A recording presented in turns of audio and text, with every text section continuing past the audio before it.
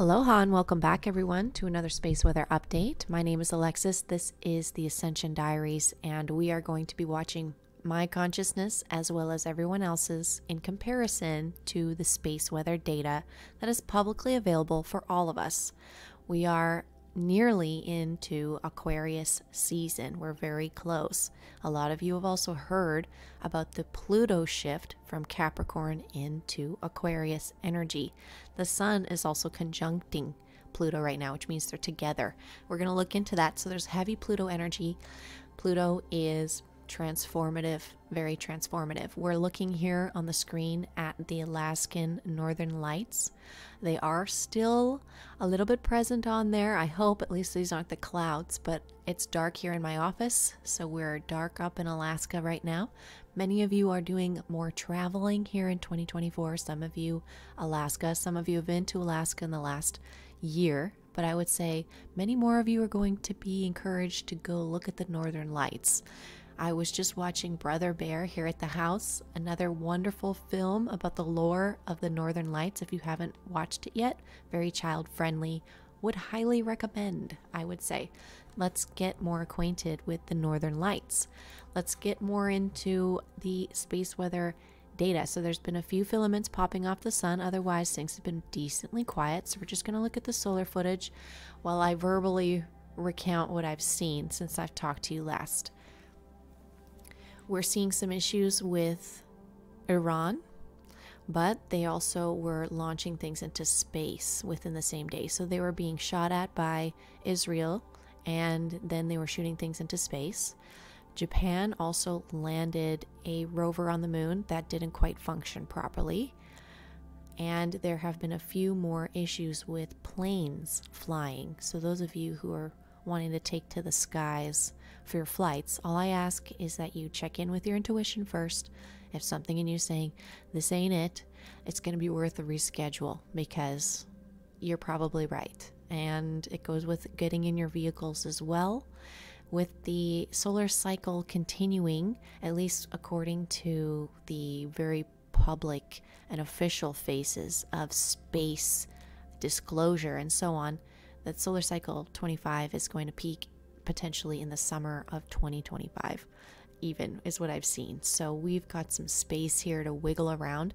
I'm grateful though to see that the sun has cooled off since the beginning of January. It has taken a serious break, and I'm just going to show you the little bits that are starting to emerge, maybe stirring up a little bit of, stuff for this weekend. But it has to do, I assume, also with Pluto's energy engaging with the sun and shifting around the electromagnetics for all of us in the solar system. The mood is shifting a little bit from cardinal to fixed energy. So we'll get into that in a second. So just with the moon right now, it's currently in Taurus. So as we're shifting into Aquarius season, we're going from Taurus into Gemini moon or emotional energies. So very grounded and very much also verbal about the needs being met and needing to be met and innovation to begin. So a little bit demanding, I would say the energy is going to be this weekend, but just follow through, take care of yourself, take these moments of rest to really rejuvenate. Don't just save rejuvenating for when you're in pain. Do it when you're feeling good too. Therefore, you will likely be in pain less anyways. Good advice. It's preventative medicine here. So we see potentially also the filament that I'm going to show you footage of right over here.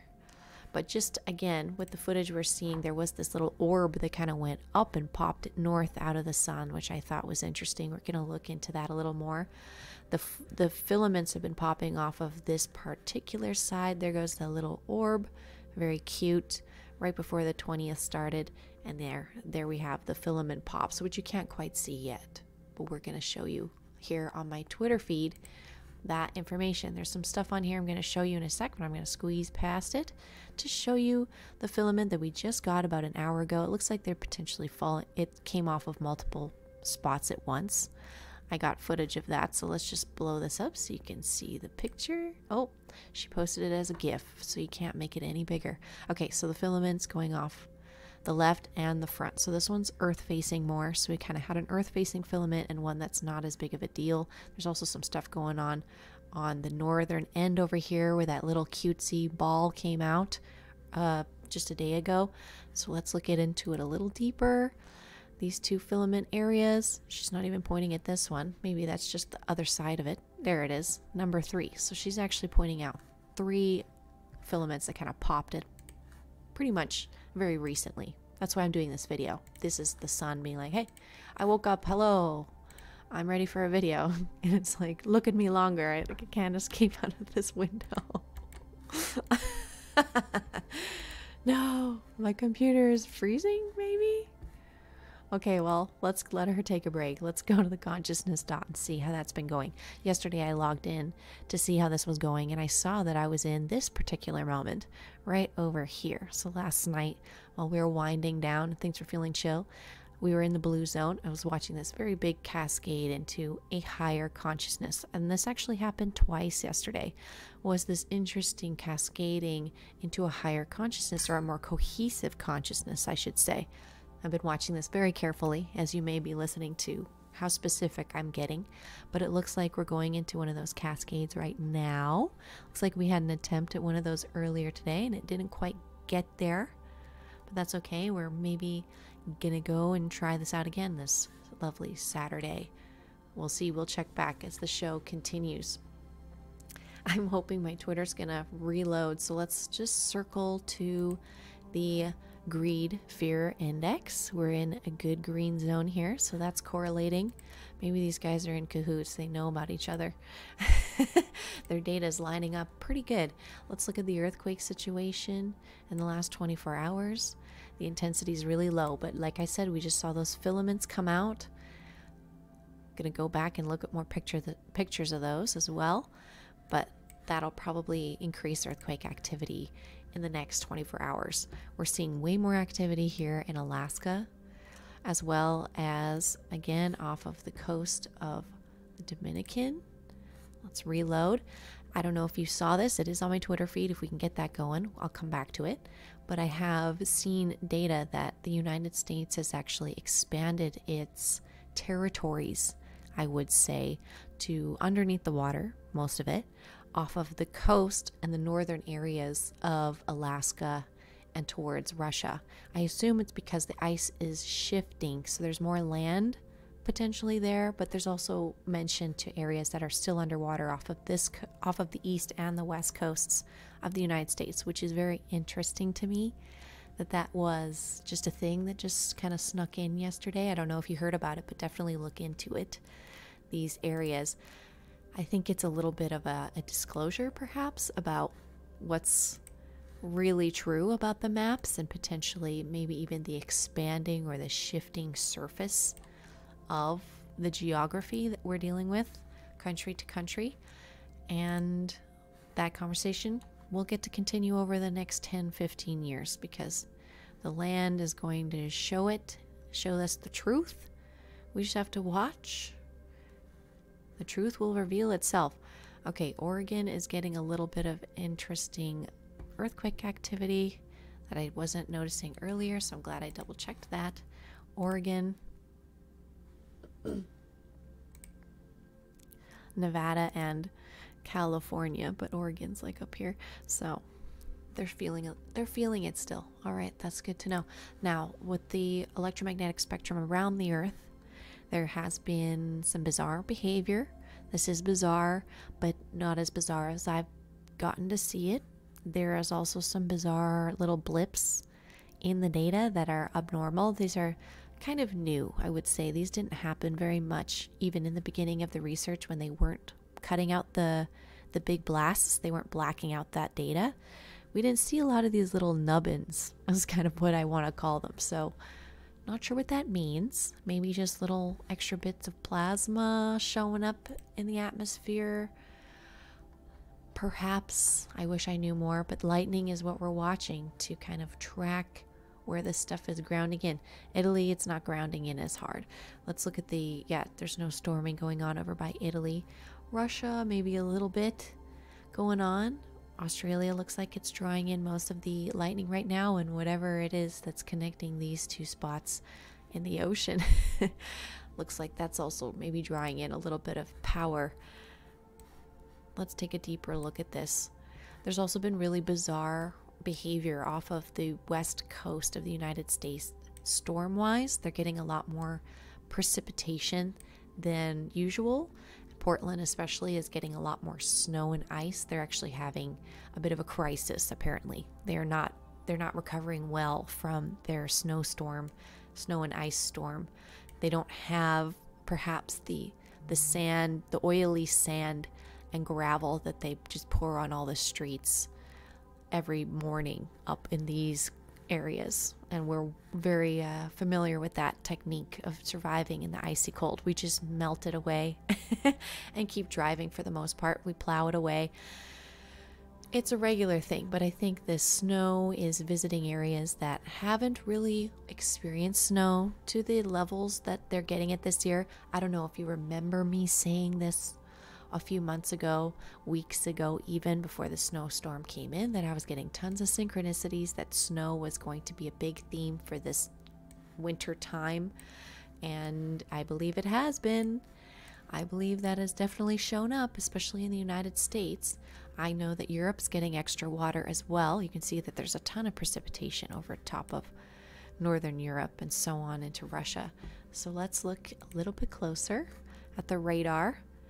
Peer through the smoke and mirrors. South Korea is getting a lot of precipitation. Actually, I wasn't expecting that. See over here, over by Portland and so on. These guys are still getting it. Northern, now it's moved down a bit into California. There's a lot of old growth forest, a lot of forest in there. They're going to love all that precipitation. They've been needing it. They don't get a ton of it, I would assume. At least I've been watching last year. I haven't noticed that. We've got a few of these tropical cyclones moving around in the ocean, potentially over these little islands again. So we're watching for islands that these cyclones hang out around. You know, people don't really need that much room, you guys. We don't really need that much space. And even people much bigger than us would need even not that much space. The Earth is pretty big. And those little tiny people, they need even less space. So I'm just thinking about these things out loud. There's people who get to do podcasts like that and think these things out loud, and they're all right. So I'm gonna keep enjoying the conversation. Now, before I try and get my Twitter to work again, we're gonna see this wave coming out again towards, let's say, Saturn and Neptune. We're going out that way. Pluto and the Sun conjunction. This is what this means. See how they're in the same spot? Obviously, according to us, they're in the same area of the sky. So they're hanging out. See this little bridge? Pluto is crossing from Capricorn into Aquarius right now. It's happening. People are feeling it. Venus is doing a bit of a transition as well, but we haven't been talking about her. We'll get back to her. She's been super bright, though, in the sky. I've been really enjoying Venus in the sky these days. It's a good season for Venus here in Phoenix. Big fans. Okay, let's attempt this one more time. Ah, she lives. Oh no, I screwed it again. Okay, let's try this one more time. She got stuck. We really, really, really want to focus on those big filaments that came off today. So I'm not going to ignore that sign because that was very stubborn. Very stubborn indeed. Well, let's scroll down to that information. I just want to show more. Don't fight. We're not fighting each other. We're on the same page with this flare. So this big eruption. So this is Earth facing. If I understand correctly, this is more so towards Earth. So this is probably why the universe is like, hey, let's look at this. Let's look at this longer. This show is dedicated to this particular image. Let's just call it right now. This is the image I feel like we're being guided to look at. For the shift in frequency that's happening today could be why I have a little boost of energy. I just kind of bolted out of bed, was ready to do this. So that is very on par for me when it comes with the sun and my engagement with it. There's, again, more of these filaments, just kind of a a reminder of how tall, how large these are. There are many planets tall and extending very far out into space, and then letting go many planets tall worth of plasma and such towards our solar system. So many planets worth of this stuff potentially moving around constantly, and we've been watching it more. I haven't noticed it as commonly back in the day as I'm noticing it right now at the peaking time of the solar cycle. Oh gosh, I hope I didn't get stuck here again. Filament, so there's 2 here, potentially even 3 in this image.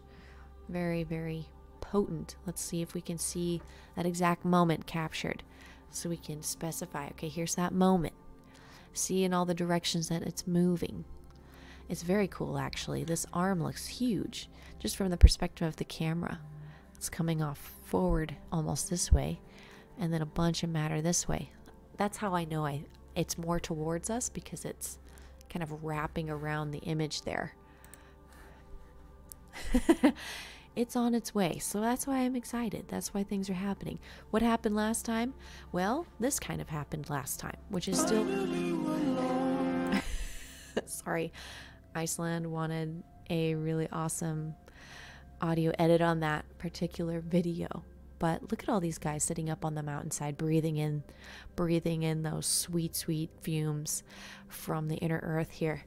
This magma, this new earth, this expansion that's potentially happening. Just a little one, but a little bit every day makes things shift. And the sun also, look at, it's very similar to what the sun's doing. We're shifting, we're creating the new land, the new stuff is present, the new matter. Think about this, just for the new year. You've been welcoming in more abundance. Here it is, it's pouring out of the earth, it's pouring out of the sun. And there might be more. It might continue. This might irritate the area, which is going to maybe make tourism keep spiking. So hey, maybe it's for the best. Maybe Iceland just really needs tourism, and some of y'all really need to inhale some volcanic fumes to get through. And all the power to you. Do what you gotta do. We're a diverse crowd. All right, here we go. So here's some more of these images of these filaments that came off the sun. This is yesterday, not today. So like I said, every day there's some stuff coming off the sun. It's irritating our volcanoes and our earthquake, our fissure lines, and things are shifting a little bit. And the aurora shows up like, hey, don't worry, there's still solar wind. Don't forget about that. It's still here. So many, many planets tall. This particular expression, this one over here on the right, many of them dancing along the surface. It's a beautiful time. I'm not watching religiously anyone else doing these types of reports. So if you guys keep asking me, you're like, do you guys watch this person or that person? The answer is sometimes, if it falls upon me to do so. Like, I'm not being prejudiced or anything. I'm just busy. I've got a house full of very busy beings. You know, it's a funny barn over here. So we do what we can, and I get the information I can, and I'm wondering if anyone else is talking about those filaments coming off more regularly, if they're noticing that, or if it's just me and I've just not been paying attention properly until recently. Whatever it is, that's what happens. We wake up a little more, we learn a little more, we keep going. Speaking of waking up, the nation of Japan is waking up to its potential for space travel. And they aren't the only ones. Like I said, Iran is also on that list in the last little bit. So despite what you're seeing on the surface, be sure what you're watching, everybody launching into space and how they're developing their space infrastructure. I don't know if you guys saw this, but there was a massive worship in Atlanta of Christians. I assume they would refer to themselves as Christians, but it was basically just people singing and having testimony, I assume, about their spiritual connection to Christ or Christ consciousness. But look at this huge thing. It's funny how idol worship is not encouraged, but these things happen. These things happen, and everybody just kind of waves around. Very familiar. Humans are very funny. We, in many cultures. But hey, I watched some of this, and some of it was very moving, as it always will, you know. we are the spirit, so something cool is going to happen when you all get in a good mood. And I'm sure that's what's in this fleur-de-lis shaped book of Horus that I reposted as well, which I thought was awesome. So let's look at the extended lands around the United States. This is what I'm talking about. They're going deeper into the Arctic Circle here, which I assume means there's just more land available to be claimed. And what's this over here? Weird. Interesting. A little bit over there, a little bit up over here. An island. A little bit of more islands, you guys. Don't we love islands? Ooh, a little bit of island over here. Oh, it's the United States, you guys. So just keep an eye on that. Other countries are probably releasing similar maps today. I don't know, maybe. The United States likes to be pretty open about what they're up to. In a way, probably to expose what everyone else is up to. So here's one of those filaments from the 19th. So I believe, if I'm looking at this correctly, no, my apologies. Looks like this is actually old. So this is the December 24th filament from Christmas Eve, yes, last year. This was our Christmas Eve birth that happened. You guys remember this particular big loop that happened? I remember this guy. Wow, what an image. Like, what a throwback. Look at this. Incredible. What a capture. What a moment.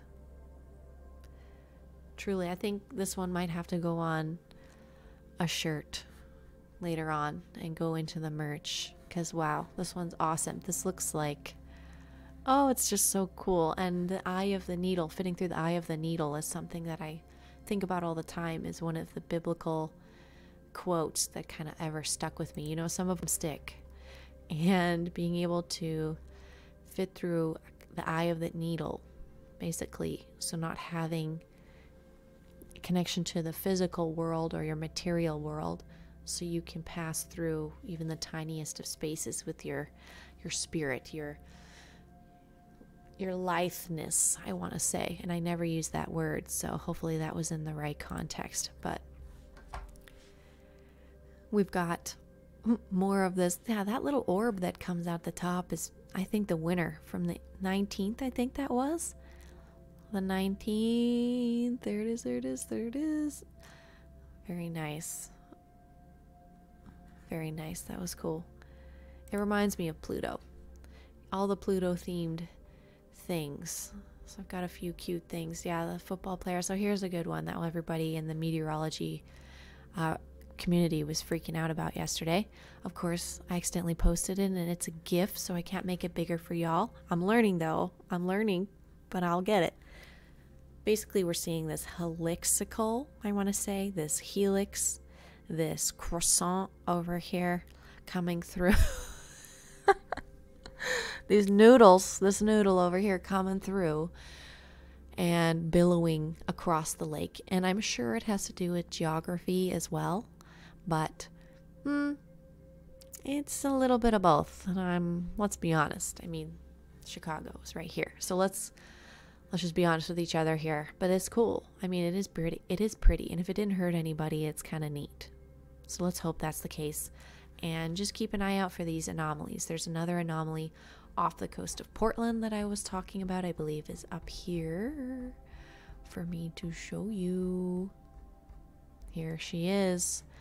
Look at her go. So this was 10 hours ago, so this is kind of dissipated since we're filming this, but was witnessing some very bizarre activity, this particular storm system, over the newer let's look at this for a second. Let's just take a fun peek. I don't want to poke too much because everybody gets in trouble when they start pointing out the obvious. But hey, that storm seems like it's hovering right over whatever this is. And they just released this about the same day. So, yeah. New territory is being appreciated. So thank you. Thank you, thank you, and thank you. And what else do I want to show you? Here is the cold whipping around the North Pole, kind of slamming into the West Coast. Here we go. And also the heat. Watch how the heat is shifting around. We're watching this kind of rotating hot and cold Triforce moving around the North Pole here. We have a beautiful object that's going to be passing past Earth, basically ricocheting off of our electromagnetic field in 2029, called Apophis, and it's going to nudge its way past Earth and the Moon, send itself on a new trajectory. By 2029, we're probably going to be calling this an alien civilization that's coming by for its vacation. Who knows? So just keep an eye on this by 2029. So Apophis. I have to look up Apophis. I'm sorry if that's an offensive, weird, culty name. Some of them are. I don't mean to do that. I am just catching up. I'm trying to catch up, you guys. I can't keep up with hundreds of years of this stuff. It's tricky. The snow has been, I would say, impacting Oregon probably in the most new way. I would say Oregon, would you say? I'm hearing Nashville's also having a struggle bus, and they're doing their best. They're staying home from school. They're struggling to get out of their houses even for days because of the ice on their roads and so on.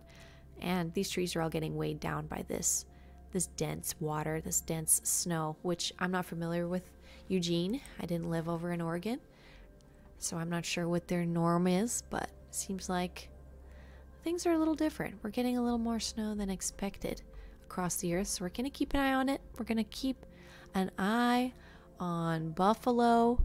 Like I said, I just went on my Instagram and followed the main cities of the United States, basically all the capital cities on Instagram, to see their news, to see their updates. I might have to do the same on Twitter, but I like to keep my Twitter more about geography and space heliophysics and such, which helps my algorithm stay a little more focused so I can do these shows with you.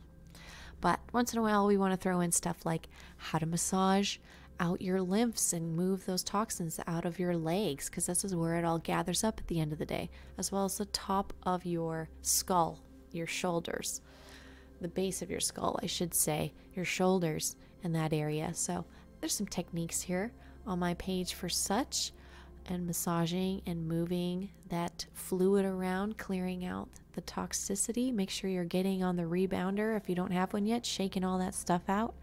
Here is Iran's launch. Be careful, this might be loud. I'm going to expand it. Y'all, I think it's funny that they just go to 100% volume every time. So this is a concern, but obviously every country is concerned about every other country launching stuff up in the air that could potentially rain down on them. So it's a conversation everybody's having about everybody, and that perspective, I hope, is clear to you as it is to me. There's also many more sky anomalies showing up. See? Showing up for people across the United States especially. They've been desensitizing people to stuff in the sky. This may be skydivers with stuff on their legs, but who knows what it is. But it's almost, I get the sensation that they're just going to start flinging things in the sky that don't quite make any sense. So we're just going to get bored, and only people with the niche interest of looking up at the stuff in the sky are going to continue while everyone else carries on. While all the earth signs carry on and bored. And the progress towards world peace continues with moving people to the International Space Station and letting them hug humans that as they sit up there lonely. It's nice to get some fresh energy and some conversation in there, I bet. Fascinating situation and what space really is. So it's cool, and also freaky, I would say, the conversation about what they're up to out there and what the conditions are really like. Brave people, they're really doing what I think they're doing. So this solar wind speed is again at a 400. This is the average. This is where we want to see it. This is us thriving. This is our Earth thriving. Spaceweather.com's convinced we're going to have another quiet weekend. But I don't know. We just saw those filaments come off. So quiet or not, we will be here for it all to enjoy it. Let's look at some more of the data. Let's look at the solar wind. moving around.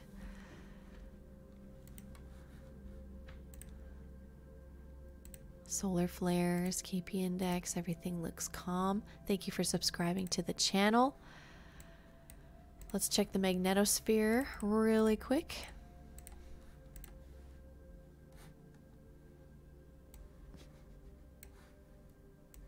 Magnetosphere looks calm. Looks like we're checking out. Oh, spoke too soon. Oh, it's calming down. Okay, looks like we're in the progress of calming down. Let's hope. Let's hope. We'll see. Those filaments, we'll see what they do. I'm excited to see what's going to happen. Could be a lot. Could be nothing. But in the meantime, thank you for checking my link tree beneath this video.